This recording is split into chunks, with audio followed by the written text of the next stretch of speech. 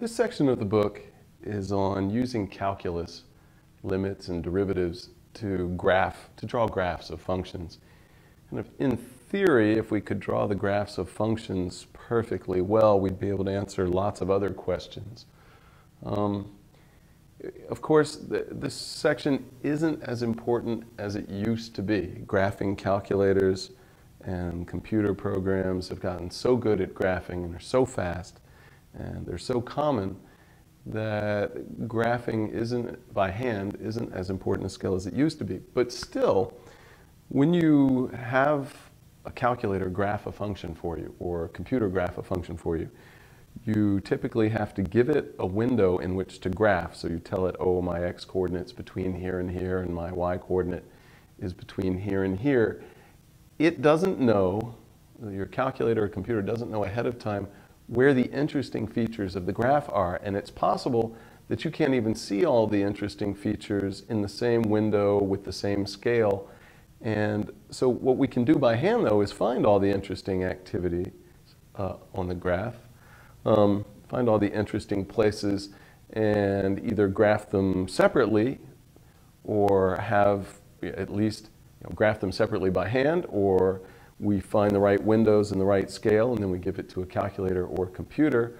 Or by hand, we can also just kind of arbitrarily fudge our scales in different parts of the graph to show the interesting activity in places, even if we're using different scales on different portions of the axes.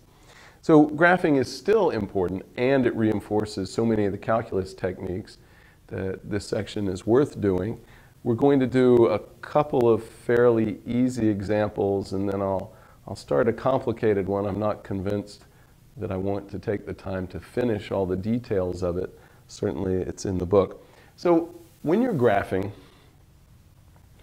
when you're drawing the graph of a function by hand, there are at least 6 separate things that you should consider.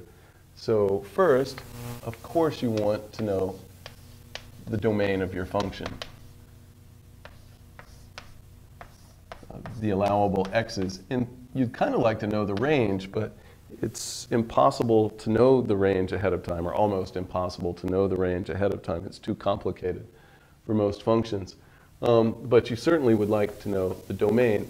After that, there's kind of the first calculus thing you'd like to know. So what the first derivative tells you. Well, we know that where the first derivative is positive, the function is increasing. So the graph goes roughly from the lower left to the upper right, so it has positive slope. When f prime is negative, the function is decreasing. The graph roughly goes from the upper left to the lower right, so it has negative slope. And where the function changes from increasing to decreasing, or decreasing to increasing, we have these local extrema, local maxima and minima. So this is the second thing. The big word, it's a cool word, now let's see if I can spell it, monotonicity. Monotonicity and extrema. So monotone, that's where it's increasing, where it's decreasing, and extrema, the local maxima and minima. We want to find those, and this uses, here you look at f prime to do these. 3, we want to look at the concavity, where the graph is concave up and where it's concave down, and the points where it switches from concave up to concave down. So those are the points of inflection, or the inflection points.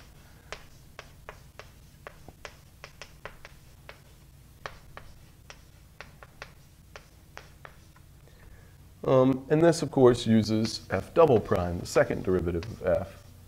Look at f prime. Look at f double prime. All right. The fourth thing in my list that we want to look at involves limits, but not derivatives. We want to look at asymptotes.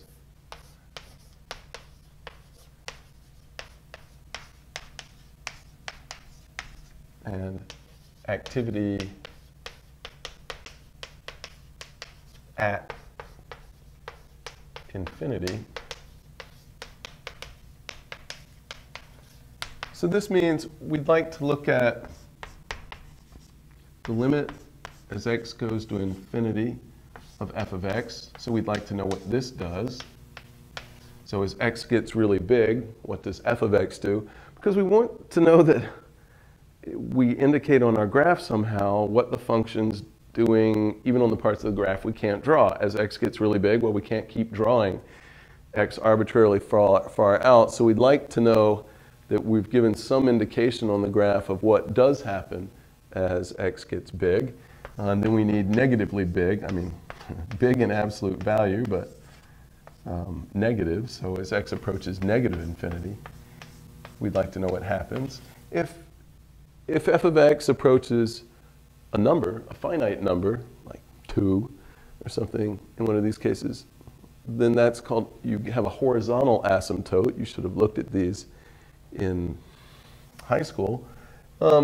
We also want to know places that x can approach where f of x approaches plus or minus infinity.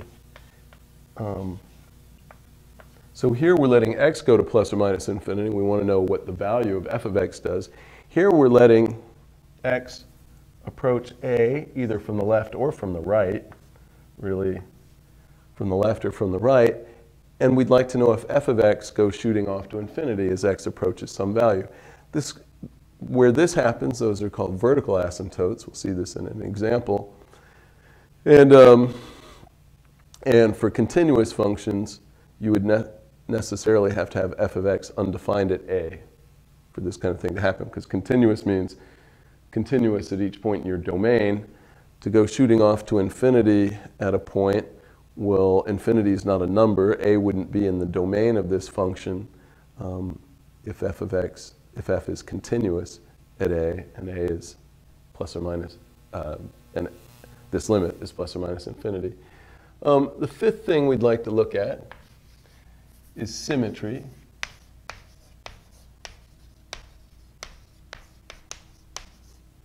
This is even in oddness.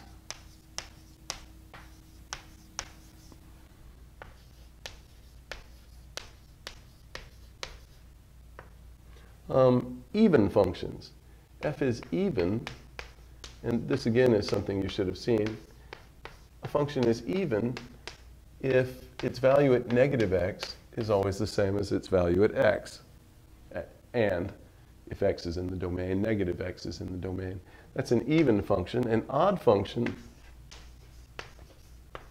when you put in, actually let me write this the other way, just so it'll look like what I'm about to write. For an odd function, f of negative x, you get negative the value of f of x. This is an odd function. What effect do these have graphically? Well, for an even function, this is an example of an even function. So something like, let me draw a parabola.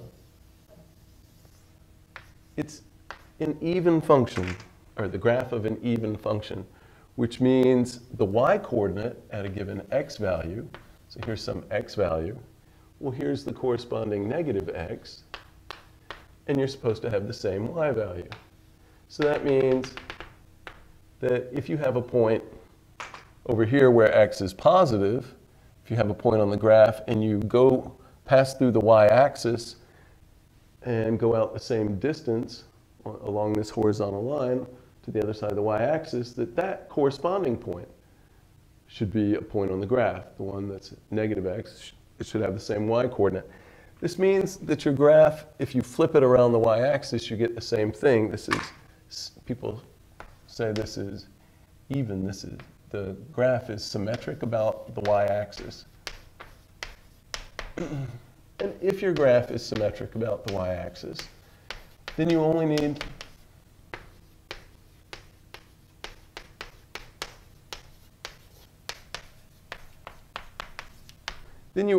to graph your function for positive x's, and then you can just flip it around the y-axis to find what happens for negative x's. For that reason, you could check symmetry first, so that you know you only have to do half as much work. In fact, I probably won't do that, because it just seems more natural to check where the first and second derivatives are positive and negative everywhere instead of artificially just looking at the positive x's and then flipping. But we will note that symmetry could have saved us some work. And then odd functions. For an odd function,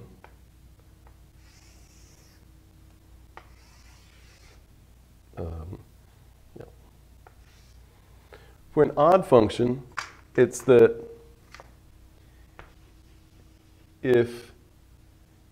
so what does this say? This says suppose I have a point, here's x, here's f of x. So here's x, f of x. If the function is odd, it means when I negate the x coordinates, when I go over here the same amount, I am supposed to get negative this f of x coordinate. So when I negate the x coordinate, I negate the y coordinate, which means if I've got a point like AB, or x, f of x, over here I get negative x, negative f of x. But that's the point that you get if you take a line through the origin and go the same distance along that line out the other side into negative territory that you got over here. So just like evenness corresponds to symmetry around the y-axis, this is symmetric about the origin. And that means, again, that if you just graph the function for positive x's, it's enough, because then you can just grab the graph. Actually, if you could just stick a pin in right there and rotate it around 180 degrees, so pi radians, 180 degrees around the origin, the graph would look the same. So again, you only have to draw half the graph and then kind of use the symmetry about the origin. The last thing, number 6, that can be helpful for graphing, although it's pretty easy, is just indicate some special points. So I mean, besides maxima and minima, besides inflection points, indicate other special points. Like what? I don't know, plug in some x and y values, but typical ones that people like, the x and y intercepts. So where the graph hits the x and y axes, if it does.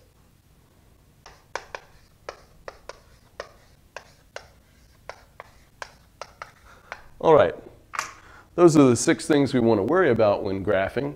If you look at all of those, you can draw very accurate graphs. So let's do 2 fairly easy examples and then at least start a hard one.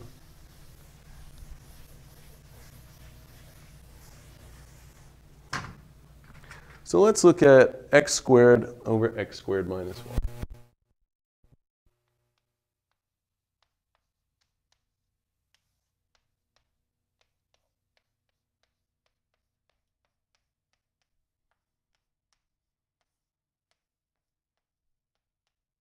All right. The domain of this function. Well, we just don't want to divide by 0. So the domain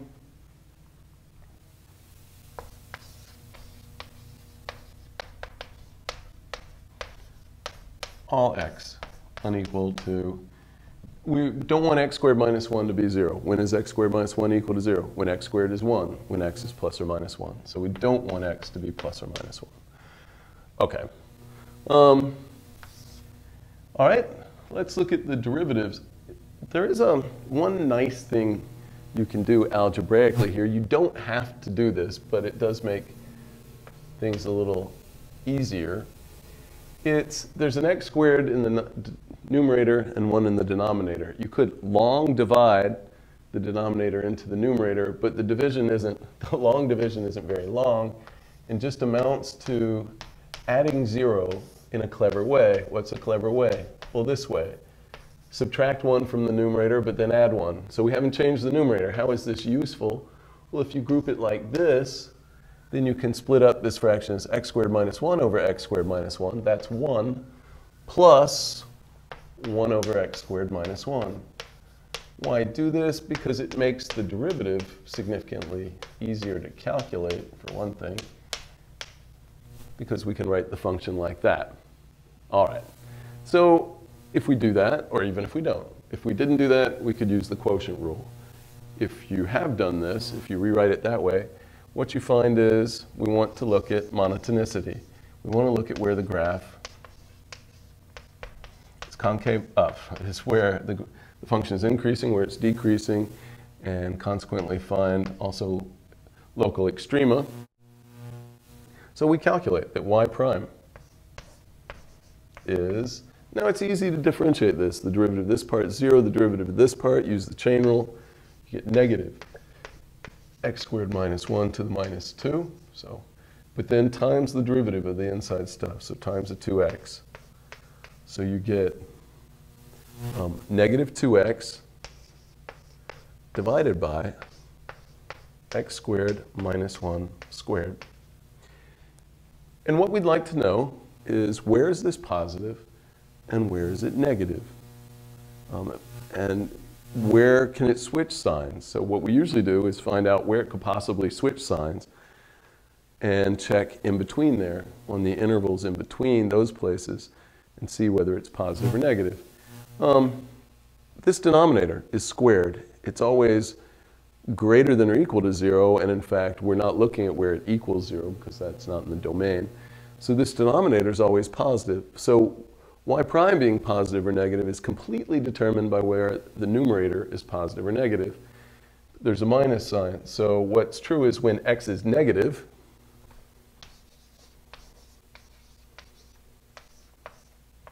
when x is less than 0, y prime is positive. When x is greater than 0, y prime is negative. But I should say x less than 0 and unequal to minus 1, because that's not in our domain. And when x is greater than 0 and x is unequal to 1, y prime is less than 0. You can, of course, do this with a number line. You can say, all right, let's look at the sign of, let's look at where f prime is positive and where it's negative. Where can it switch signs? This is a continuous function. It could switch signs, if we're writing the whole number line, it could switch signs where this is undefined or where it hits 0. It's undefined at minus 1, at plus 1, and it is 0 at 0. So here it's 0, there and there it's undefined.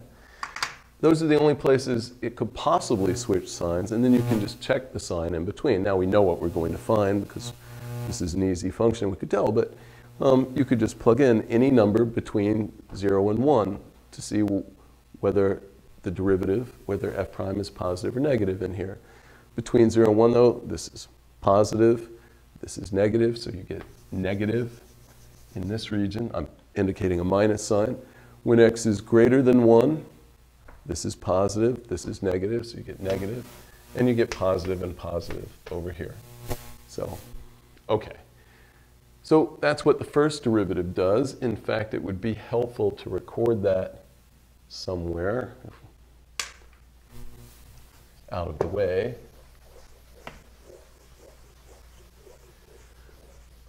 Where will we see extrema?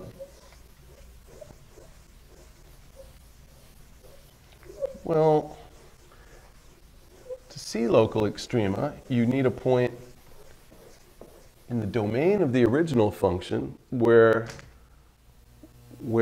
so local extrema, you'd need to see a place where the first derivative is positive on one side and negative on the other, or vice versa, and a place that's defined, where the original function is defined, at 0.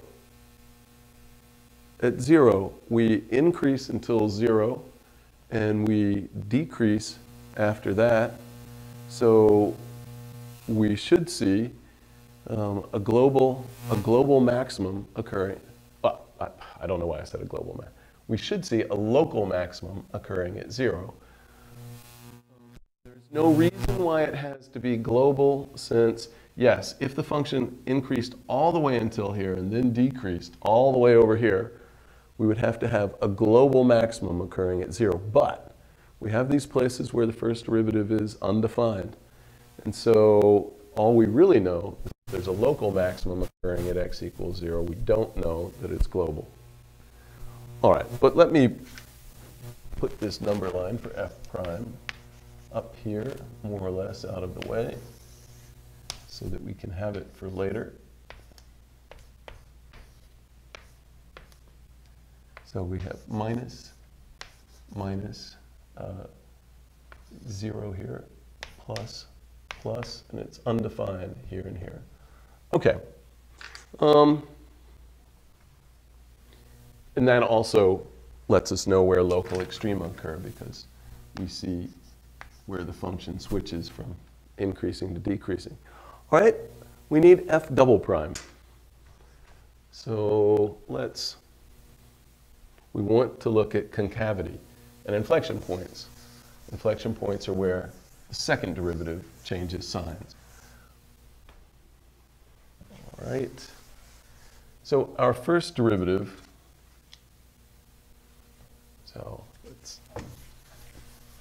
graphing problems take up a lot of space, and you have to learn to get things out of the way. So we've got this for y, what we found for y prime. For y prime, we found minus 2x over x squared minus 1 squared. We need y double prime. We will use the quotient rule. We'll pull out the minus 2, but after that, we'll use the quotient rule. So we need y double prime. So we're now worried about concavity. So the third thing we had said we needed to worry about, concavity. So we want to look at the second derivative. So I'm going to pull out this minus 2. You get minus 2 times. And then we need the quotient rule. It's the bottom, so the x squared minus 1 squared, times the derivative of the top, except I've pulled the minus 2 out. So let me write it as. So the bottom times the derivative of the top. The derivative of x is just 1, minus the top, the x, times the derivative of the bottom, 2. X squared minus 1 to the 1, but by the chain rule you have to multiply it times an extra 2x, all divided by that denominator squared. So x squared minus 1 squared squared, so to the 4th. This, yuck, yuck, this is horrible. We need to simplify this because we want to be able to tell where it's positive and where it's negative.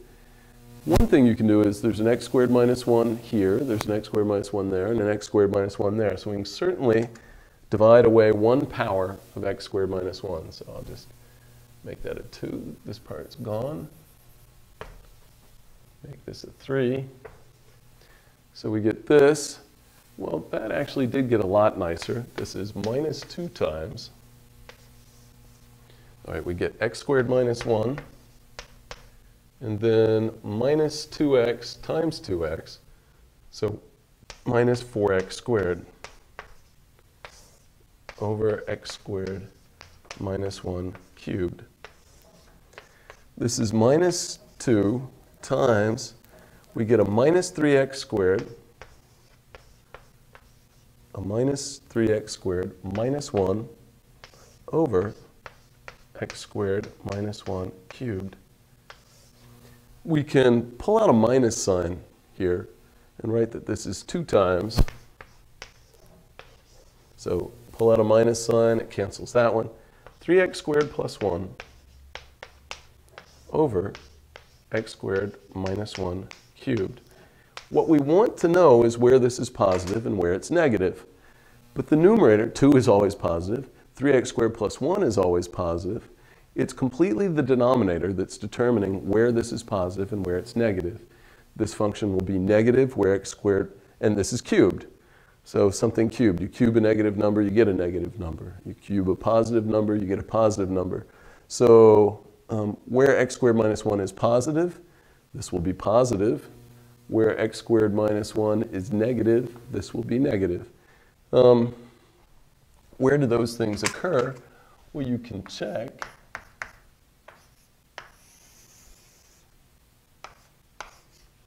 But again, the only place you can do the number line, where you can get it from what I just said, but the only place that you can switch signs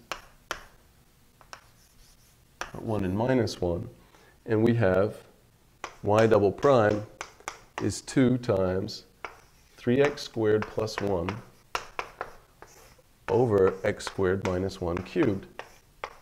All right, so this doesn't equal 0 anywhere. The only place it's undefined, plus and minus 1. What is it in between plus and minus 1? Positive or negative? Put in x equals 0. This is positive, positive. You get minus 1 cubed. So that's minus 1. So it's negative in here. When x is greater than 1, positive, positive, this will be positive. When x is less than minus 1, like minus 2, this will still be positive. So you get plus here and plus here. So we see the concavity is positive when you're at when x is less than minus 1, and negative when x is greater than minus 1, for a little while anyway. Do we have a point of inflection occurring when x equals minus 1? No, x equals minus 1 is not in the domain of our function. So the only places where we could see points of inflection are minus 1 and 1, but those aren't in the domain of our function. So the graph will have no points of inflection. No places where we see the concavity switch from positive to negative or negative to positive at a particular point on the graph. It could happen at an asymptote, but it doesn't happen on the asymptote. All right, which brings us to asymptotes. So we want to know about asymptotes of the original function.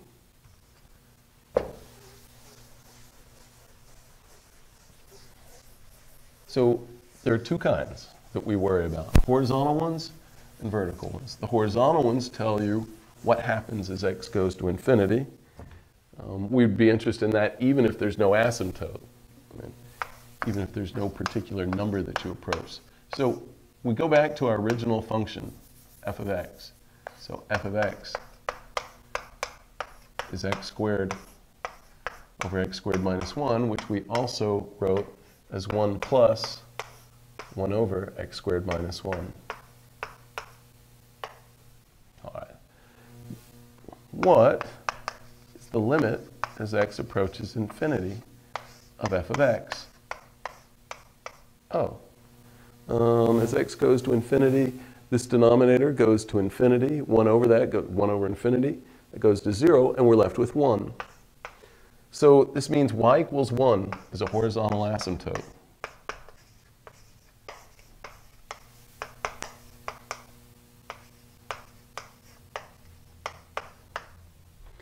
As x approaches minus infinity, same thing happens.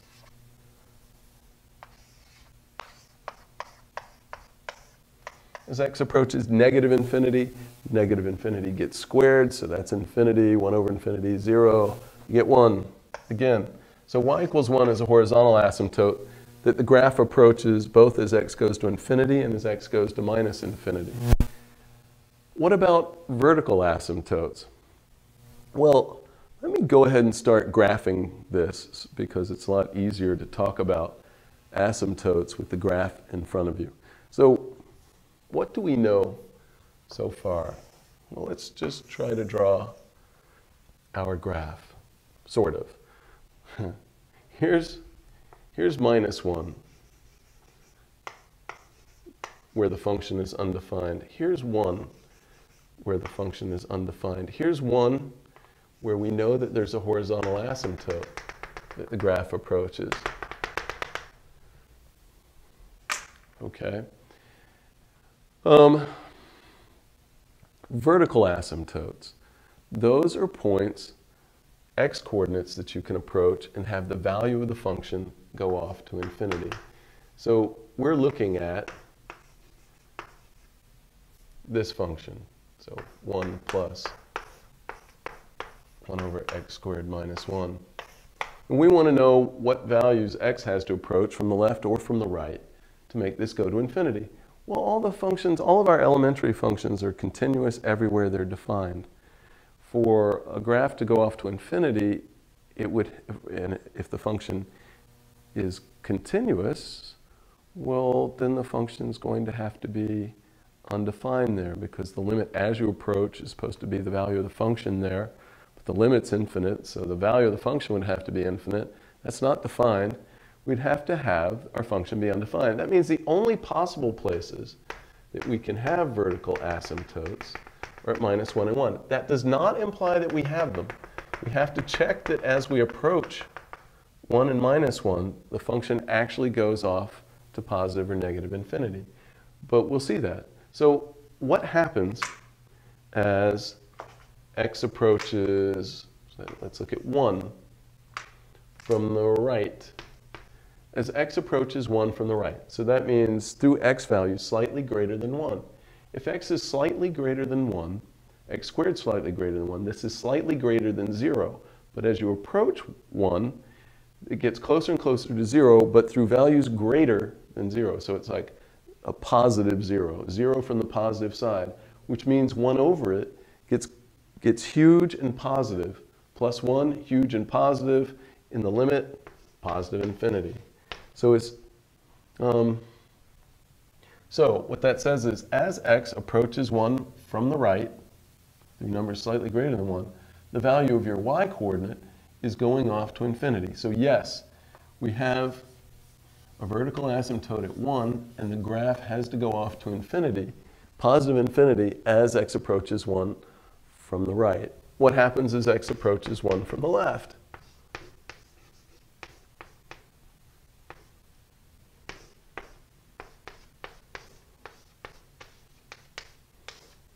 As x approaches 1 from the left, x is slightly less than 1. Something slightly less than 1 squared is slightly less than 1. This would be close to 0, but negative. So 1 over it is something huge in absolute value, but negative. In the limit, you get negative infinity. And so what has to be happening is, as x approaches 1 from the left, we go off to negative infinity. We do that. I'm not going to draw what happens over here. I am going to use symmetry and just flip things around. So we'll see. We'll see what happens. All right, but that's the asymptotes. The horizontal asymptotes, we found that as x approaches infinity, we approach 1. As x approaches minus infinity, we approach 1. So we could be doing something like this or this. We don't really know right now whether we approach 1 from numbers bigger than 1 or through numbers less than 1. For that matter, we don't really know that we don't do something bizarre like oscillate back and forth and approach 1. I mean, there's no reason you can cross horizontal asymptotes. So we don't really believe it would oscillate back and forth without some trig function in there, but right now we don't know that it can't. All right. So that's asymptotes. We'd like to look at even and oddness. In fact, this function is even. And it's not a coincidence that you see only even powers of x in here, including a constant, which is like times x to the 0. If you look at f of negative x, so you replace that x by the quantity negative x, means you replace this x by the quantity negative x, and that x by the quantity negative x, and you square. But because you've squared, this is just x squared, this is just x squared, and of course this is the same as f of x. What this means is that the graph is symmetric about the y-axis. So symmetric about the y-axis. So if we sketch the graph for positive x, we flip it around the y-axis to see what we get for negative x. Symmetric about the y-axis. Finally, I said it's good to look at special points. What's one special point? So the x and y intercepts. So when x is 0, y is 0. So when x is 0, that's the y-intercept. So the y-intercept is 0. The x-intercepts, where you hit the x-axis, where y is 0, well, that's also 0. So there's only one intercept here. It's the x and the y-intercept. Aside from that, they don't hit the x and y-axis. Can we graph this now? Well, I sure hope so. So what happens? We see that when we have, let's look at between, I'm only going to do this for positive x's, and then we'll use symmetry to get the other half of the graph.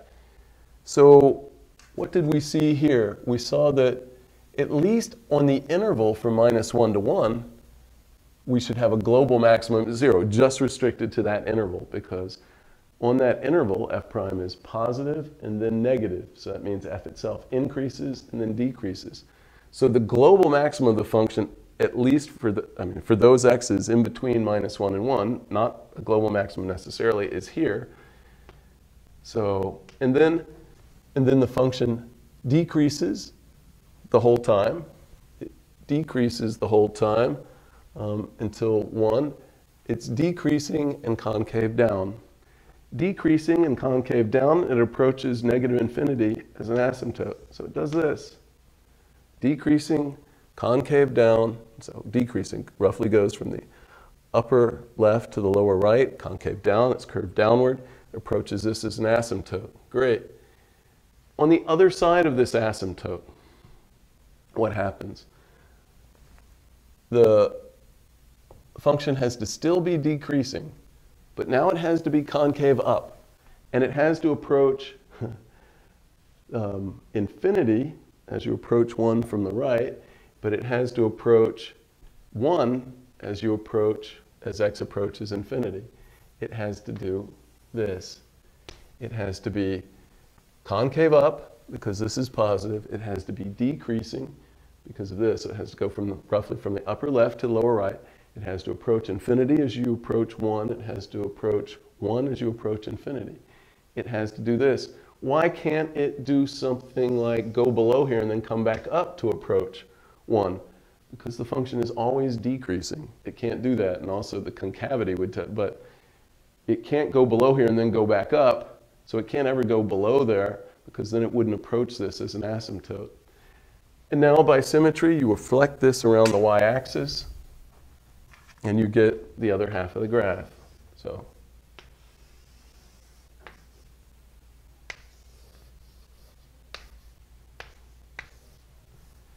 and that's what the graph looks like.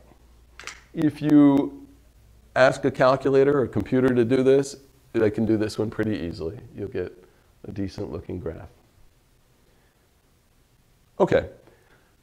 As you can see, it takes a long time to look at all of this data. To graph things relatively accurately takes a lot of data, it takes a lot of time, it takes a lot of space.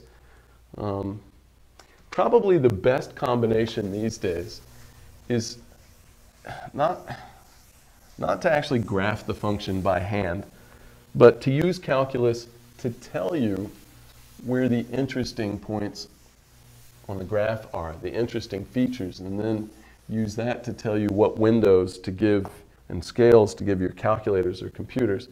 Although that may not be quite true. If you punch in something slightly wrong on a calculator, you could get a wildly incorrect graph, and it would be good to know vaguely at least vaguely what the graph looks like by doing it by hand. Of course, you could make a mistake doing any of the calculus and get a wildly incorrect graph too, so hard to say which is likely to be more accurate.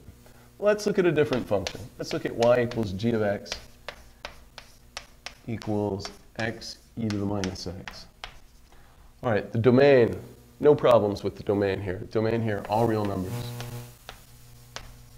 So the entire real number line, the entire interval from minus infinity to infinity. Fine. What about the first derivative? Y prime. We use the product rule and the chain rule. It's the first thing times the derivative of the second, but the derivative of e to the minus x, you get e to the minus x back, but times the minus 1. First thing times the derivative of the second, plus second thing times the derivative of the first. The derivative of x is just x. you get this. You can factor out the e to the minus x. This is e to the minus x times minus x plus 1. E to the minus x is always positive. So this function is positive or negative exactly where minus x plus 1 is positive or negative. So it's easy to draw the y prime number line and decide where y prime is positive and where it's negative. The only place it equals 0 is undefined is when x is 1. It's the only place it could switch signs. And when x is greater than 1, this is negative, so this whole thing is negative. When x is less than 1, and here it's 0. When x is less than 1, it's positive. So we do have a global maximum for this function occurring when x is 0. When x is 1. The value of the derivative is 0, but what's important is when x is 1, the function increases before that and always, and then decreases after that always. So yes, there's a global maximum of y occurring where x equals 1. What about y double prime? All right, we use the product rule again. It's the first thing times the derivative of the second. So the e to the minus x. First thing times the derivative of the second, plus the second thing, the minus x plus 1, times the derivative of the first thing, e to the minus x times another minus 1. Again, you factor out the e to the minus x, and you get, if you multiply this out, you get a plus x minus 1 minus another 1. So you get a plus x minus 2, positive x minus 2. So where is this positive and where is it negative? Well, you draw a y double prime number line. Only place it's undefined or 0 is at 2. Here's 2. When x is greater than 2, it's positive. So like 3, this is positive. When x is less than 2, it's negative.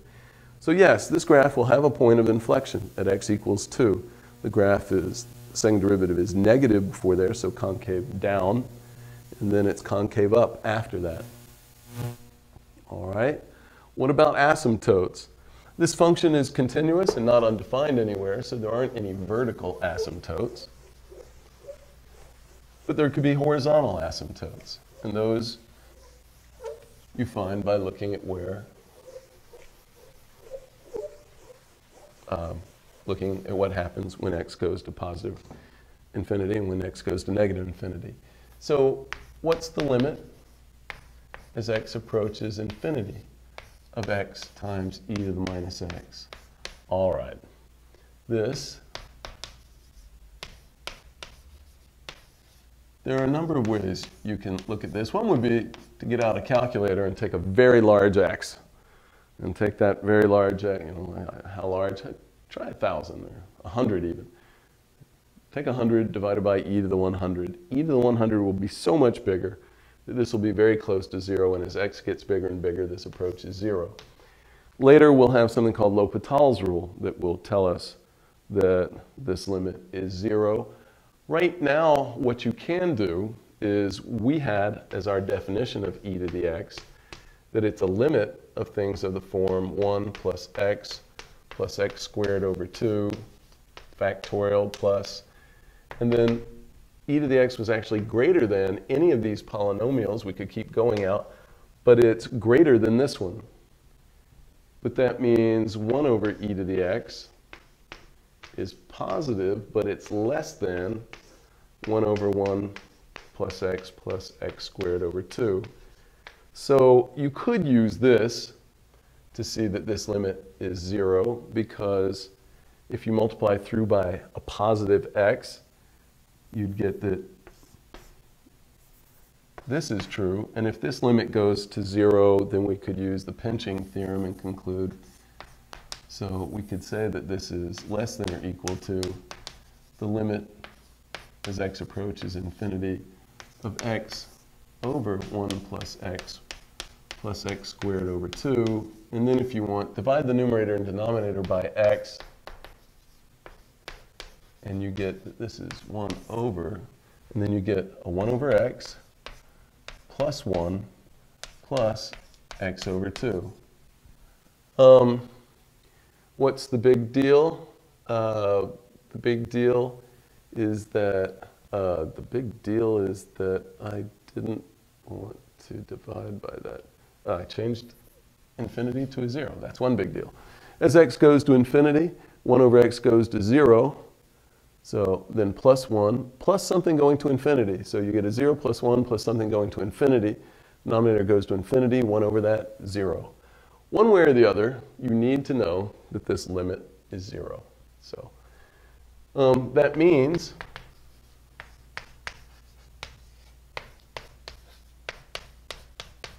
that we have a horizontal asymptote at y equals 0. On the other hand, as x approaches minus infinity, what happens? Then this is going to minus infinity. This exponent on the e is going to minus infinity. E to the infinity, that's infinite, times minus infinity. Minus infinity times infinity, minus infinity. So this limit is minus infinity. That doesn't mean there's an asymptote, but it's still important to note that as x goes to minus infinity, our function goes to minus infinity. You can check. This function is neither even nor odd. Special points, we want to know maybe the intercepts. When x is 0, y is 0, and the only time y is 0 is when x is 0. So again, there's only one intercept, x or y intercept, and it's at the origin. All right, we can graph this now.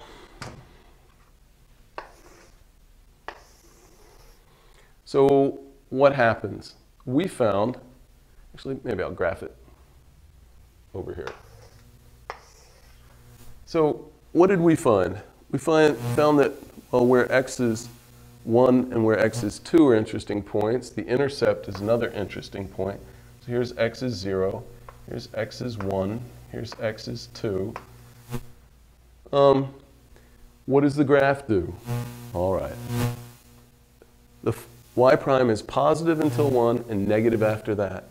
So y itself increases until x equals 1 and decreases after that. When x is 1, the value of the function is 1 times e to the minus 1. So it's 1 over e. I'm going to just pick my scale by hand the way I want to. I'm just going to say 1 over e is here. Right? And this is a global maximum. The function increases until 1, and the y-coordinate is 1 times e to the minus 1, so 1 over e. Our function increases until there and decreases after that. It's concave down until 2. So until 1, it's increasing and concave down. After 1, it's still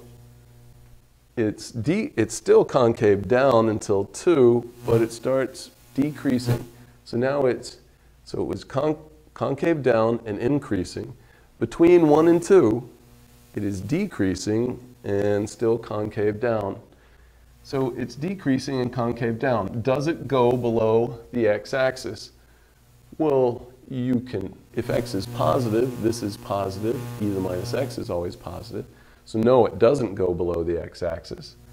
So it's decreasing and concave down until there. At 2, you're at 2 e to the minus 2. So this is, here you're at this y-coordinate, this point, is 2 over e squared. And then what happens? After that, the function continues to decrease, but the graph is concave up. So decreasing, concave up, and as x approaches infinity, x e to the minus x approaches 0. So that means you approach y equals 0, the x-axis. And we saw that as x approaches minus infinity, x e to the minus x approaches minus infinity. So as x approaches minus infinity, your y-coordinate approaches minus infinity. Right. So that's what you get for the graph. I'll draw it bigger over here, but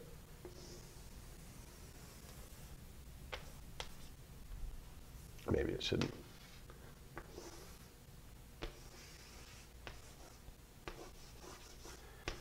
I would indicate 3 special points on this graph. The origin,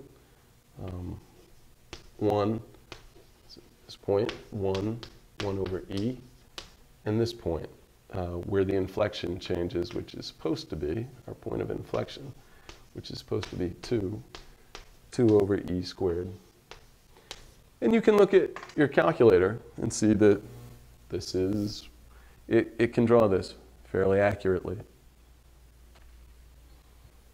All right. Let's start one more graphing problem. I don't believe I'll finish this. It gets very ugly. The details are in the book.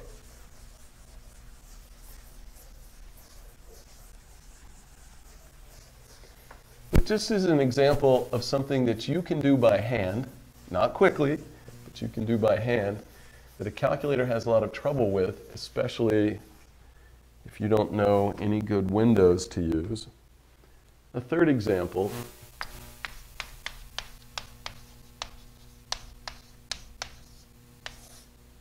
is e to the minus x times secant x.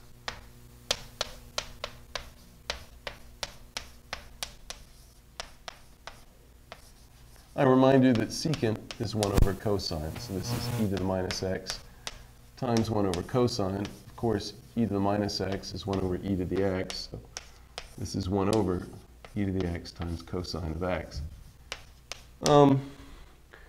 What's part of the problem here? I'm going to do this in not the order I listed things in. Part of the problem is this is undefined every place this denominator is 0. All right, so I guess this is in the order I talked about because I'm going to do the domain, but I was going to mention asymptotes at the same time. The domain of this, you can't let the denominator be 0. Well, e to the x is never 0. This is 0 exactly when cosine is 0. When is cosine equal to 0? So the domain, all the x's except we have to have x unequal to pi over 2, and then, or any integral multiple of pi. So we don't want pi over 2. We don't want pi over 2 plus pi, so 3 pi over 2. We don't want pi over 2 plus 2 pi. We don't want pi over 2 minus pi, so minus pi over 2. And where k is any integer,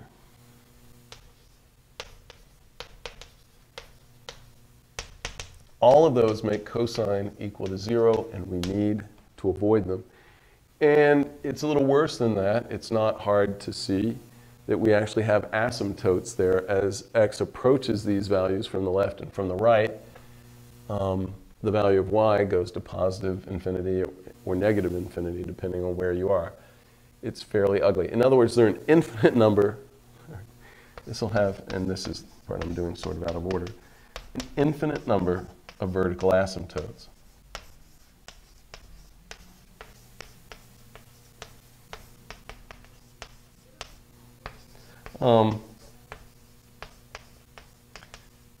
That definitely causes problems. It's also, another thing that causes problems is dramatic things happen at the vertical asymptotes that you want to indicate in your graph.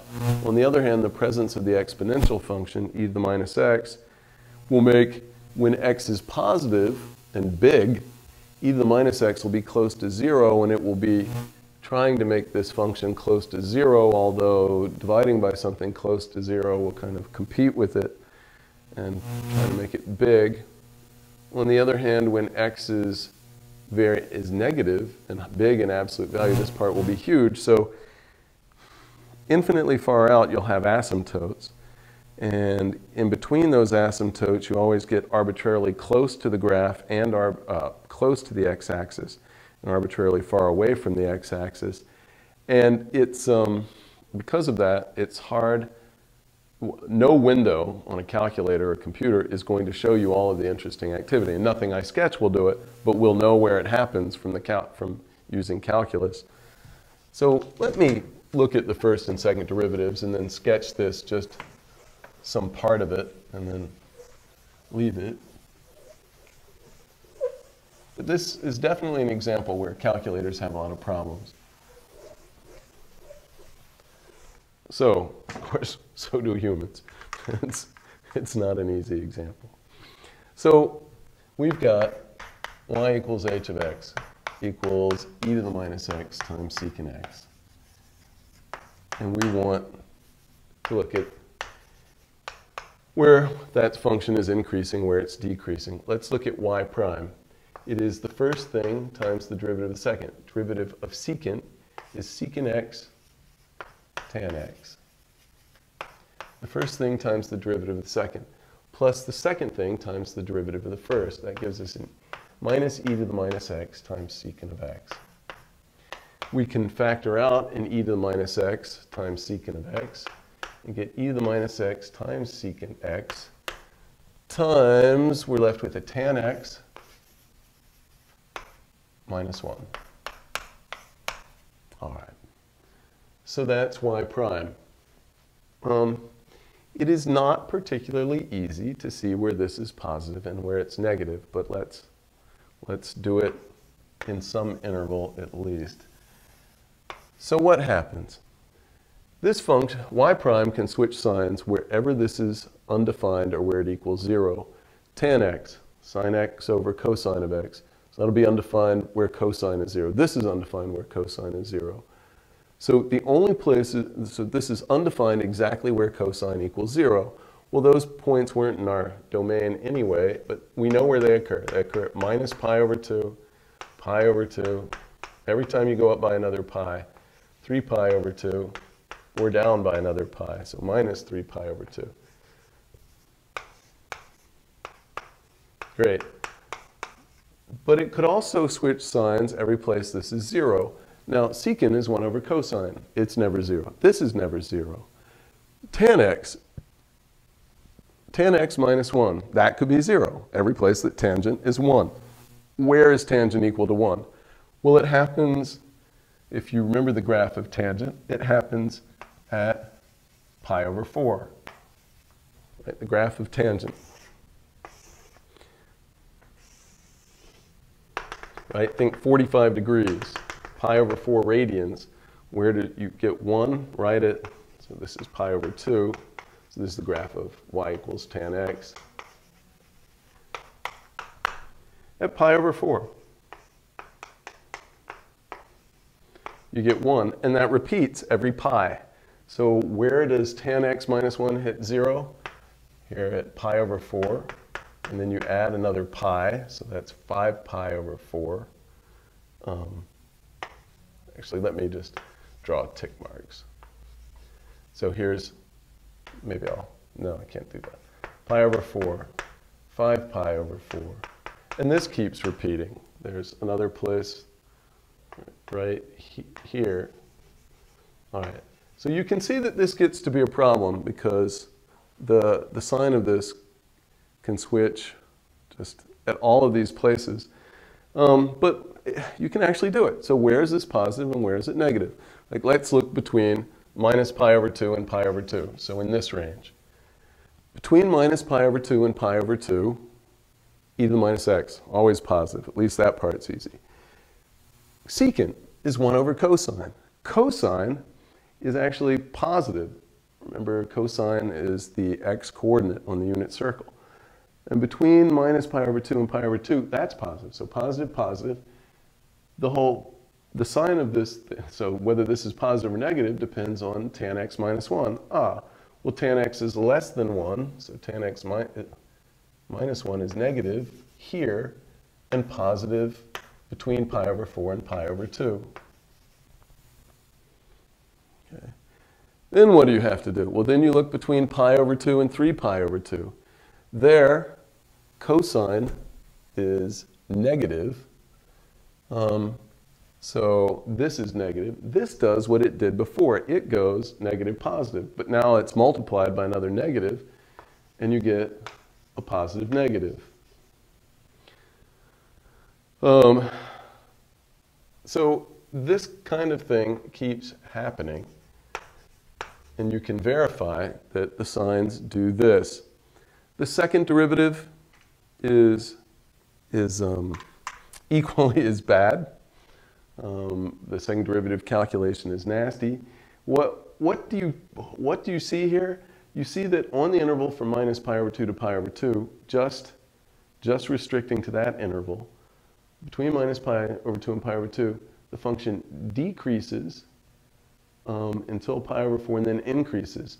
So there's a global meaning just on the interval from minus pi over 2 to pi over 2, a global minimum occurring on that interval at pi over 4. And then on the interval from pi over 2 to 3 pi over 2, there's a maximum just on that interval occurring at 5 pi over 4. So it's, the graph of this is very ugly, very complicated. Maybe I won't even try to sketch it, but let you look at it in the book. But the point is you have an infinite number of local extrema. You have an infinite number of vertical asymptotes. The calculation is not so bad, and you can read it in the book. And you can see, I've sketched it by hand in the book, and I've had a computer do it.